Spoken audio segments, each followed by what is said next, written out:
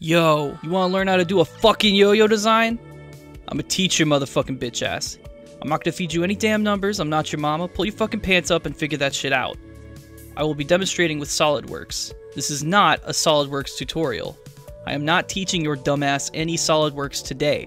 We are looking at the big picture. You wanna learn how to make a yo-yo the right way? Look up Zach Lerner, get the fuck out of here. You wanna learn how to make a yo-yo fucking dope? Stick with me. Step 1. If you have already opened your CAD software, you are fucking up. Get out some pen and paper, your Palm Pilot, whatever. Put on that thinking cap and think. What are you making? Why are you making it? And write that shit down. Now. What you just wrote down are your design notes. This will be the foundation of your yo-yo. Change them if you need to. Always refer back to them. A singular vision is what will make your yo-yo fucking cool. Step 2. We're going to draw some lines. It's not going to look like a yo-yo. We're going to give each line a name and understand what they mean to the design as a whole. I made up some of the names myself. Deal with it. First, let's break this shit up in half. Profile and the cup. If you don't know what those are, close your web browser. I don't want you making yo-yos right now. You brought a bearing seat, right? Go get one. I don't have all fucking day. We are not fucking with this shit at all or changing anything. You have to do your own damn homework there. So, the profile starts right after the guts. Right here. We're going to call this line the slope. This line goes a long way to determining how well your yo-yo will maintain plane and handle anything off plane. If your yo-yo is Tilty McClown shoes, this is probably where you fucked up. This next line here, we are calling the catch, because it's what touches your hand first when you catch the yo-yo. The relationship between the slope and the catch are what define a yo-yo's shape archetype. Because it forms the outer diameter, the shape of the catch is crucial to weight distribution. Did I just blow your goddamn mind?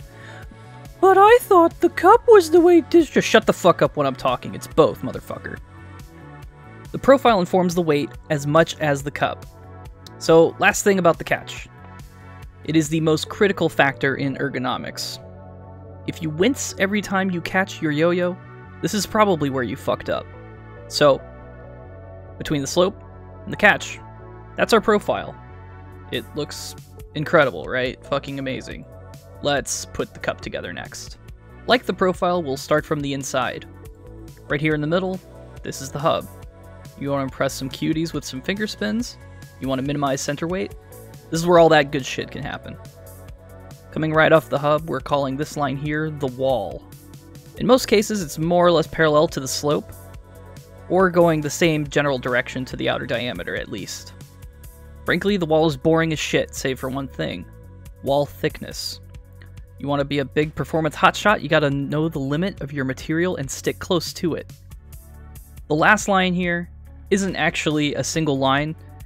It's more of a sort of concept in weight distribution, and we're going to call it the chunk.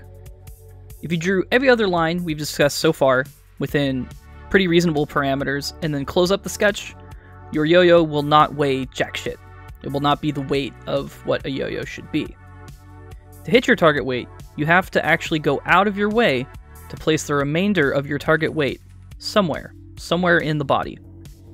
Most of the time, you can just say fuck it, put all that leftover shit on the rim, and be home in time for dinner.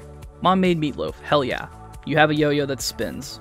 If you want to get weird, you can distribute the chunk at the center, or maybe even between the rim and the center. That's your problem, not mine. Part 3. Weight distribution is your bread, your butter, your meat, your potatoes. It's your whole motherfucking meal. Jesus Christ, I am hungry right now. Now, I'm gonna spare you the birds and the bees moment of inertia talk. You've heard it before. Rim weight, make yo-yos spin gooder. Thank you, Leonhard Euler, you magnificent son of a bitch. While we're talking science, let me offer a dissenting opinion to conventional wisdom. Trying to predict your yo-yo's performance from figures shat out of your CAD software is useless voodoo for fucking goofballs.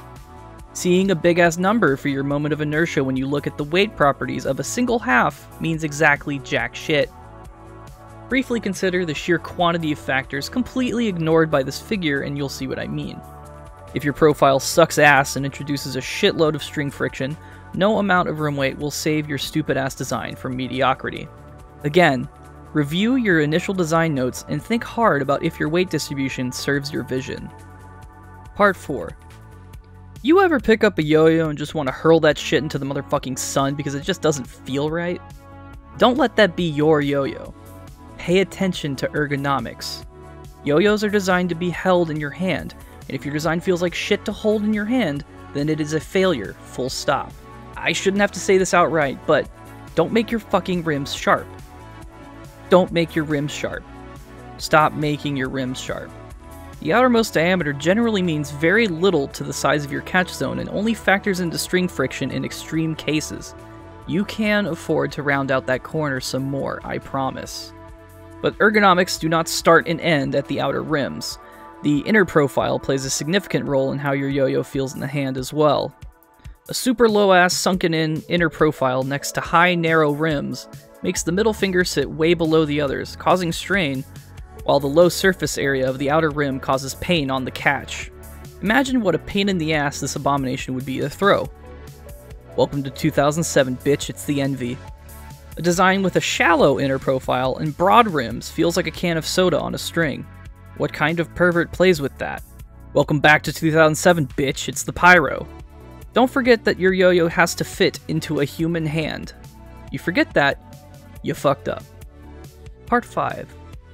Congratulations! Your design is complete and... Wait a minute. This looks fucking hideous. Your yo-yo plays fine, but it wouldn't last 5 fucking minutes on a playground because all the kids would make fun of it. And they'd be right. What went wrong? Usually, you either thought way too much or didn't think enough. Did you consider that the transitions between the basic lines are just as important as the lines themselves? Were you paying attention to proportions? Does the design look like a cohesive whole, or is it on some Frankenstein's goddamn monster shit? I can ask these questions all day, but I cannot teach good taste. As always, look back at those design notes and decide if the results are true to the vision. Part 6. Take every single thing you have done, every word of your design notes, every point you placed in your sketch, every gram of aluminum, and question it. Why is that line there, straight and not curved? I set out to make a competitive model, but what kinds of tricks am I targeting? The point of these questions is not to pat yourself on the ass and feel great about your precious little design. The answers themselves might be uncomfortable. They might mean something needs to change. Good. That's improvement. That's iteration. That's making the best goddamn yo-yo you can possibly make because that's the motherfucking way your fucking Uncle Jamie taught you to do it, goddammit. You keep on questioning everything, you keep on making it better, and you get a rhythm going. Don't lose your rhythm. You lose your rhythm, you fucked up. And that's the whole rant. Thank you so much for watching this whole video. It got super long. I am shocked at the runtime, as I am sure you are as well. There is more content like this in the works. To further support this kind of content creation, because I'm finding it's something I really enjoy doing, I have started a Ko-fi page. What Ko-fi is it's a way to give back to creators in a very small way, because I don't feel like this is the kind of channel that merits, like, say, a Patreon or something, like, with consistent recurring support.